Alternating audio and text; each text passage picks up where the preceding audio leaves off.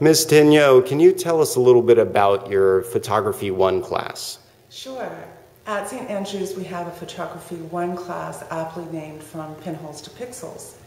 That's because we are helping students make that historical and cultural connection between early photographic processes, such as the pinhole camera, also known as the camera obscura, and later on with new digital technologies. Students are so excited when they realize that they can go on campus and capture a part of the St. Andrews School or one of their classmates just using a paint cam. Later on, I teach them about the mechanical apparatus of the 35mm camera. I want them to, as Ansel Adams puts it, make a photograph, not just take it.